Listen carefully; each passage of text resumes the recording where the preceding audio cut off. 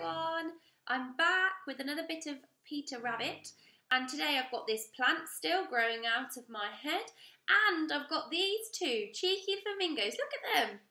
Can you see they're wearing beach clothes? I think they're on holiday.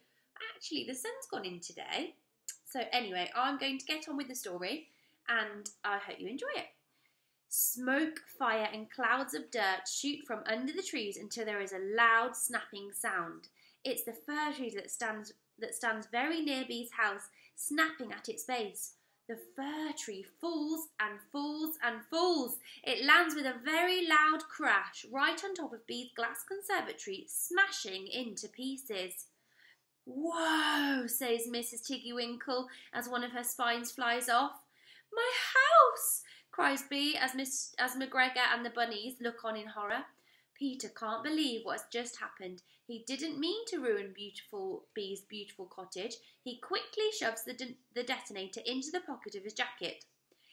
"He detonated it. He pushed the button. It's McGregor," pointing the finger at Peter. "He's a rabbit," says Bee, angry at Thomas for blaming the rabbits, angry at the explosives for ruining the tree, and even more angry at the tree for ruining her home. But McGregor will not be stopped. He has to make Bee see that he is not the one to blame, that it was her precious rabbits all along.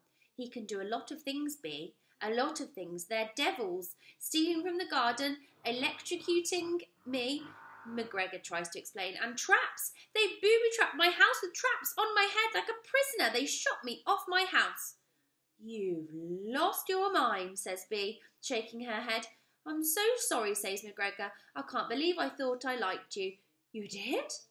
And I liked you. I like you." McGregor can see Bee pushing him away. She walks over to the rabbits, who all look very, very guilty. They never meant for Bee or her house to get hurt. "Are you okay, sweeties?" asks Bee, full of concern for her friends. It was an accident. I can fix this." McGregor will not give up.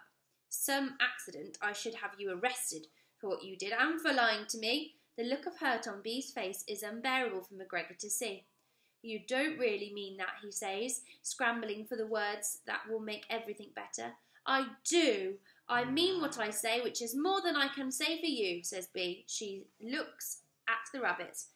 "Come on, let's get away from this evil man."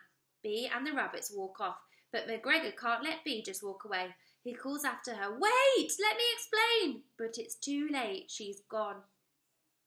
The next morning, a silence blankets the countryside in the wake of the battle for McGregor's garden. J.W. Rooster III breaks the silence.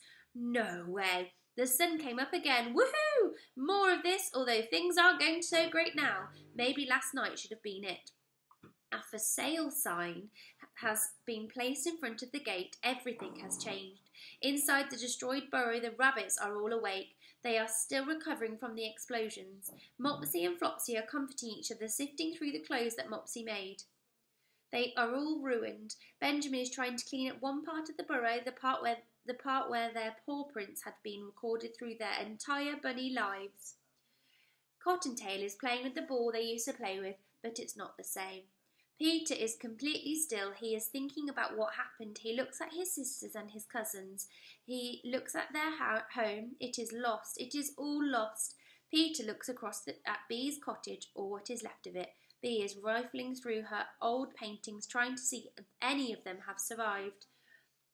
She has never looked so sad.